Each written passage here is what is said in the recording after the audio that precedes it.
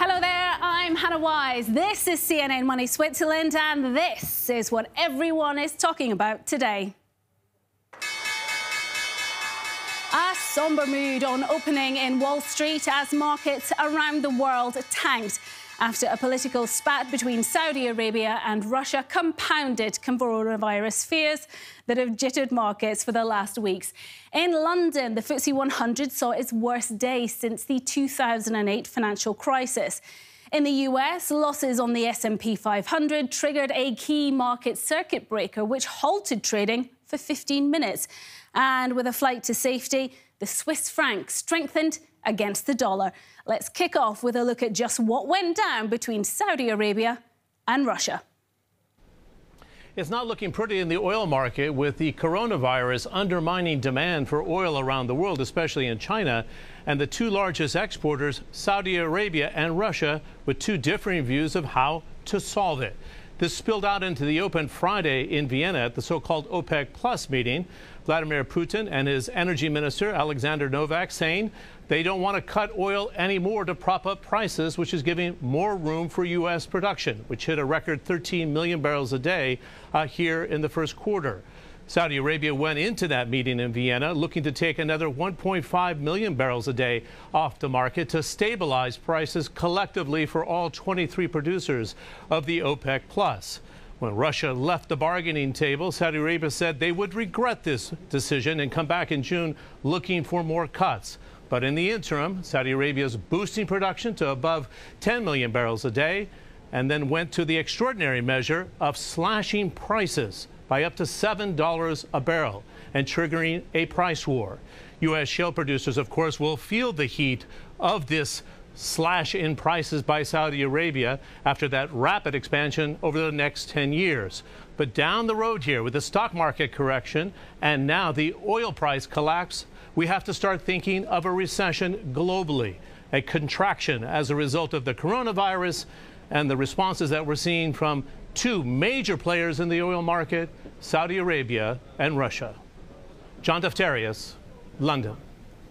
Well, let's get stuck into this. I'm delighted to welcome back Cornelia Meyer, energy expert and economist, to the studio. Cornelia, haven't the Saudis shot themselves in the foot here? I mean, they wanted to prevent markets, well, oil markets from losses, and that's exactly what they've created. No, it's not what they've created. They have tried very hard. You know, they have OPEC with the Secretary General Mohammed Barkindo have worked very hard to create this alliance called OPEC Plus, which is the OPEC countries and 10 allies led by Russia.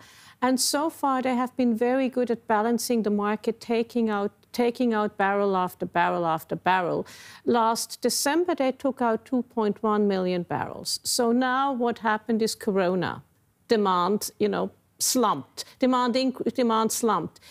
They wanted to actually have their meeting beginning of March earlier. Russia said no. Then when they had the meeting, they very aggressively, OPEC said we will take 1.5 million barrels out of the way, and Russia said no.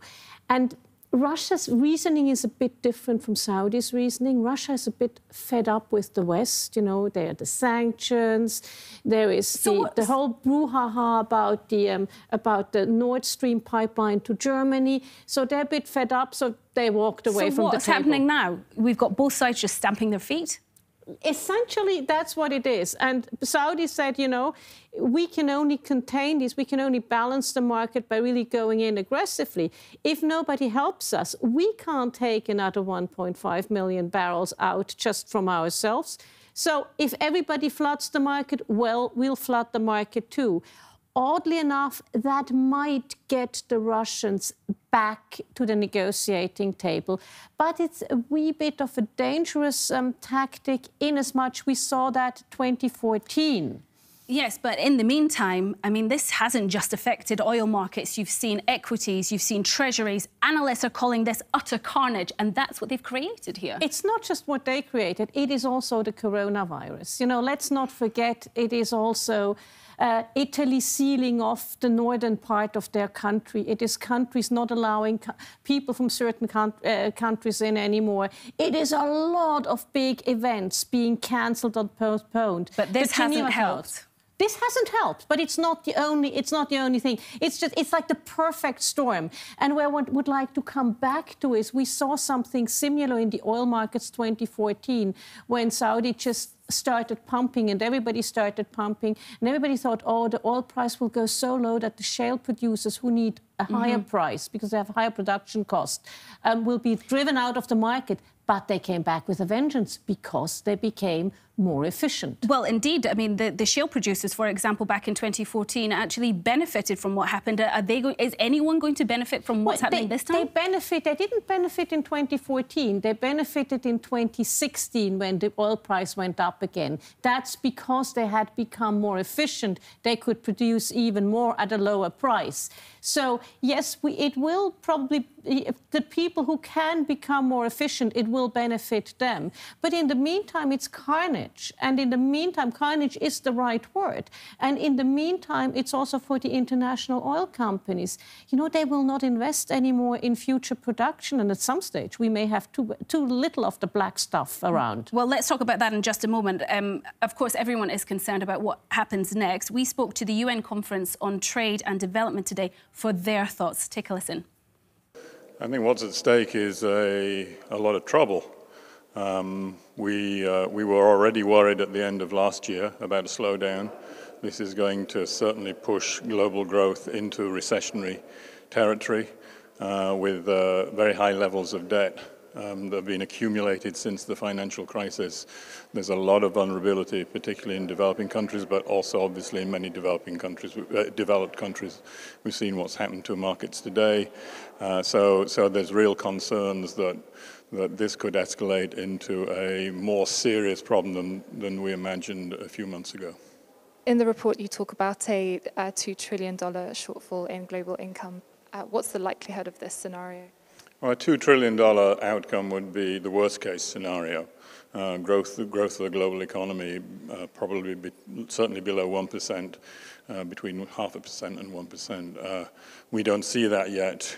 We do see a global growth rate around 2%, probably a little bit below, but that would be a $1 trillion loss compared with what people were expecting just a few months ago. So even at the best case scenario means a huge hit to global income.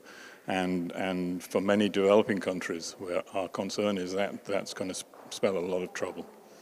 What will be the tipping point here? It's very difficult to say. Confidence is a big factor here, and confidence is a very unpredictable variable in this story. A lot will depend upon how governments respond in terms of appropriate policy. So it's very difficult to say exactly what will tip a global economy from being in a difficult situation into being an out-and-out global recession. It's clear that central bank policies as they stand won't be enough here. You talk about more far-reaching measures if we're going to avert a bigger crisis. Can you give some examples of the policies you're talking about? Governments need to spend money. I mean, fiscal measures are required. They need to be coordinated across the major economies. The G20 needs to act in the way that it did back in 2009 after the global financial crisis, with clearly a coordinated effort to ensure that the markets stabilized and the growth did not collapse. So I think a coordinated response is necessary. For many developing countries that are facing debt distress already, I think we're going to have to look at more radical solutions. The need for a moratorium on debt servicing in some countries will also be necessary, and so there's a lot more I think that the international community can do to ensure that the consequences of this crisis are not devastating for local communities in the south. How exposed is Switzerland? Switzerland is probably less exposed than many economies. It has control over its own monetary policy, so it certainly has more room on the monetary front. But it's obviously very closely connected with the European economy, and the European economy is likely to enter recession in the coming months. So there will be certainly a very large hit to the Swiss economy on the trade side.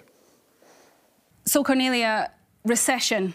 Do you agree? Is that what's next on the cards? that may very well be where we are headed. The OECD said prior to the Friday events that we would see 50% less global economic growth, and that it was already anemic. So it's very well possible that between all the supply chain woes, the lack of travel, the lack of tourism, and what's happening in the oil markets, we could very well be headed for a recession. And can OPEC get things back on track before before recession really possibly depends. comes? I think the Saudis will be ready to get back to the negotiating table, but everybody else. And, you know, fair enough. If you're Saudi Arabia, you can't... They took the brunt of all the cuts. They can't always take... They can take the majority, but they cannot take all of the cuts. That's not fair to them either. I heard a lot of energy analysts didn't get much sleep last night. Did you? I got none. And it was, but we knew when we saw what unfolded on Friday evening, we knew that it would be a very bad weekend. But did you expect this? I did expect this, yes. I did expect it. What surprised me is when WTI very briefly went below $30. That's when even I'm pretty sturdy in this, even I got some heart palpitations. And are you expecting any more heart palpitations in the future? It could be, but when I looked at it, the session went down. Early Asian trading, it went down to under 30 for WTI, to 31, 32 for Brent. We are now back up at 36 and 32 for Brent and WTI, respectively. We've come up. So we need to see what happens tomorrow.